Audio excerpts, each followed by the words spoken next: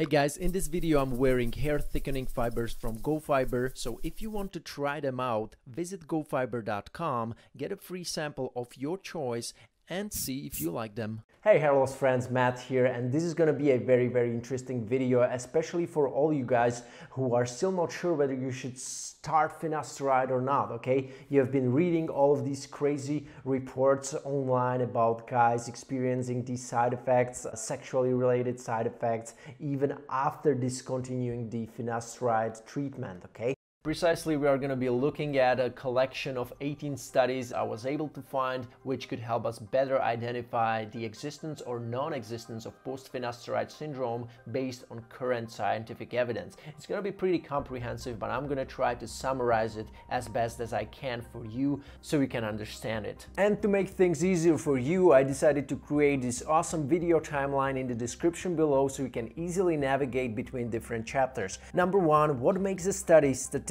significant? Simplified. Number 2, PFS foundation, what is it and why it has been created? Number 3, likelihood of experiencing post-finasteride syndrome based on statistics. Number 4, studies on existence of post-finasteride syndrome and their limitations. Number 5, 4 factors contributing to occurrence of post-finasteride syndrome in men. Number 6, conclusion and suggestions. Enjoy watching, guys. It's important that the study has a high statistical significance. That means it's reliable, the information in it or the conclusion in it can be trusted, and it's also legit from the statistical point of view. That means statistically significant studies are usually studies which were conducted on very large samples. I'm not talking about hundreds or thousands, but 10,000s, 100,000s, millions of subjects in the study. Unfortunately, the studies made on post-finasteride syndrome are not like that. Most studies contain as low as 8 subjects or 20 subjects or just 150 subjects in them, okay? Which makes the conclusions a little bit biased. In the future, if you're reading any study, the higher the sample size of the study, the more true or the more truthful the conclusion of the study will be. The smaller sample size of the study, the more questionable the conclusion of the study is going to be, okay? Now, let's talk about PFS foundation for a while. What it is, why it has been created, and so on. Now, PFS foundation have been created in 2012 as a result of guys reporting some type of side effects from finasteride, like usually sexually related side effects, but also psychologically related side effects, depression and suicides even, and stuff like that. 16,000 detected cases of post-finasteride syndrome. That makes it around 2,000 adverse reaction per year in the last 8 years, okay? It can be also, of course, even more. Let it be even 4,000, because not every guy knows about this website who is also experiencing these side effects, so it's not gonna report them.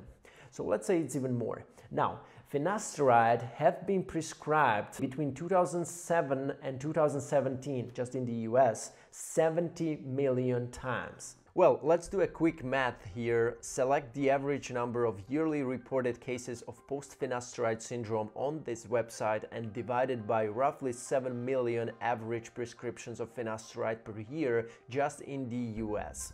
You see, I'm being modest here and not including yearly prescriptions of finasteride worldwide, which would be much more than 7 million, but unfortunately I couldn't find the correct number anywhere.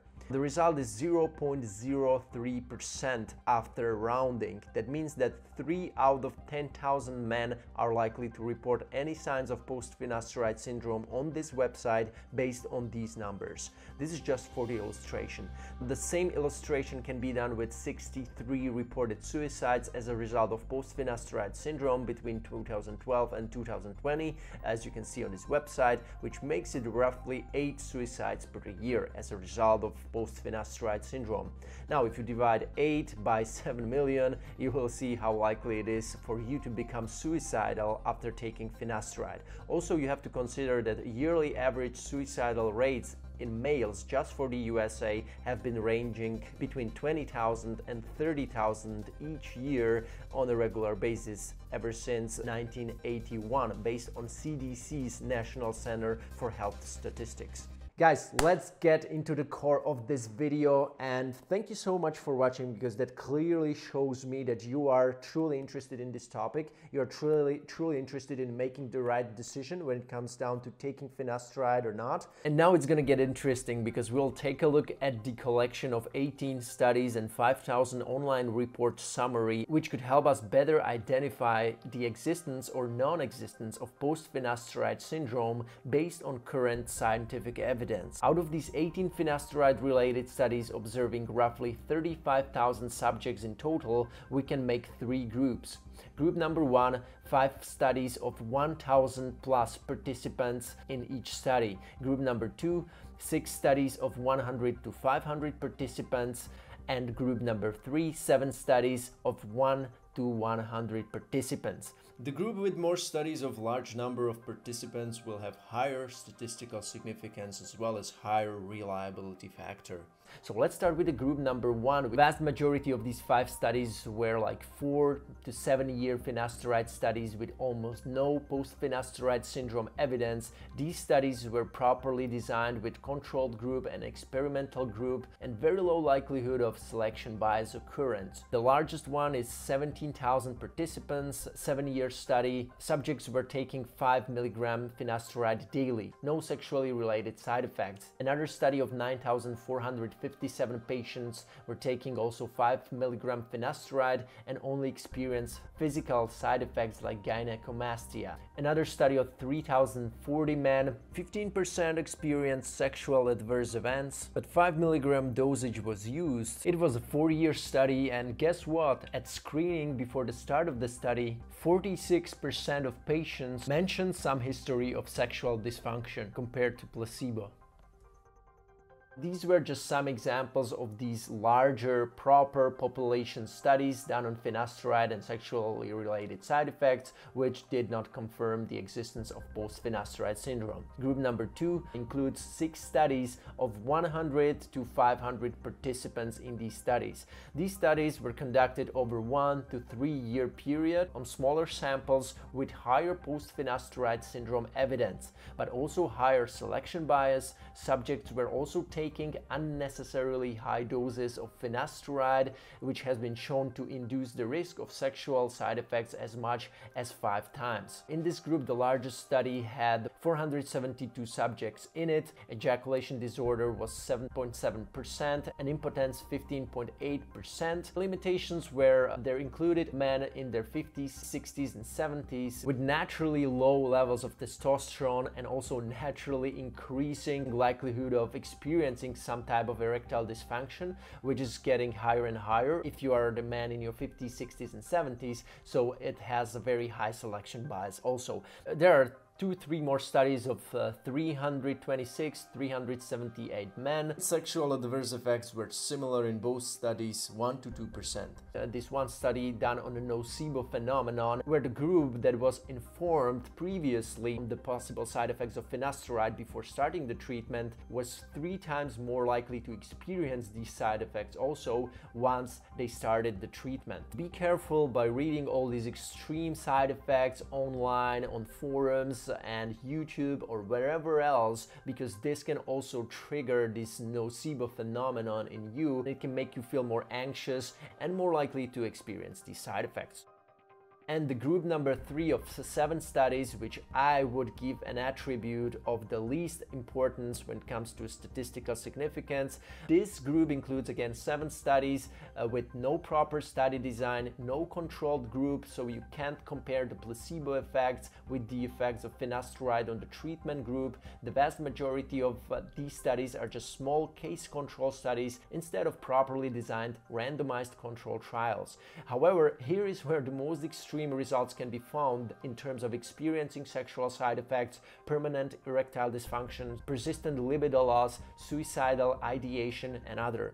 In this last group of studies, there were also 1 or 2 more studies, I guess, where guys reported penis sensitivity loss even after discontinuing finasteride. Also, depression symptoms and even severe depression symptoms are pretty high in these groups of guys. The study of 54 men, we can see sexual dysfunction for 6+ years by 20% of men. On average, it resolved after 14 months though. It's no doubt that there should be a much larger study done on this phenomenon, which post-finasteride syndrome is, and include all of these variables which should be monitored, like penis sensitivity, libido loss, erectile dysfunction, depression, and all of these variables which need to be tracked and observed year by year. There should be a large enough sample, like 10,000 or 20,000 finasteride users. There should be a precise period of time defined for this study, like 5 or 10 years,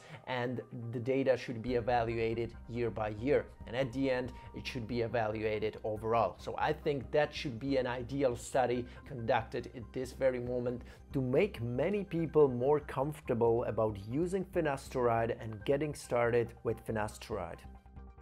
Now, after doing an extensive research on post-finasteride syndrome, I decided to come up with 4 main factors influencing the likelihood of experiencing post-finasteride syndrome. Number 1, finasteride dosage, 1 mg versus 5 mg per day. Factor number 2, susceptibility to sexually and psychologically related symptoms prior to starting finasteride treatments. Number 3, nocebo effect, which means knowing about side effects prior to starting with a treatment can increase the likelihood of experiencing these side effects as much as 3 times after you have started with the treatment. Factor number 4, age and androgen health prior to starting the finasteride treatment, as far as having healthy testosterone and estrogen levels, and it can largely influence the likelihood that somebody will get side effects on finasteride and also experience the post-finasteride syndrome once he has stopped with finasteride.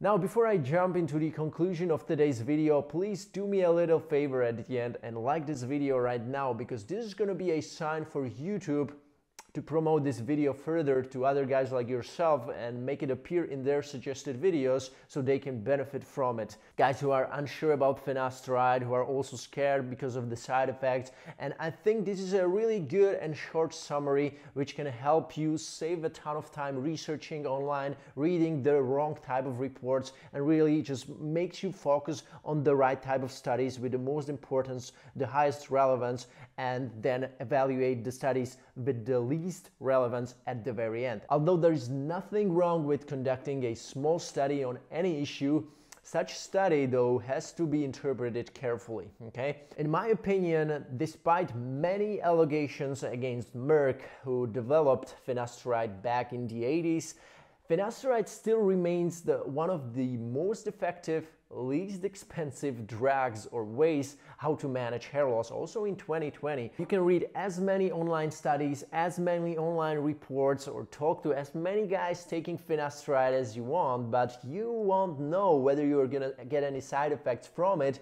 unless you try yourself.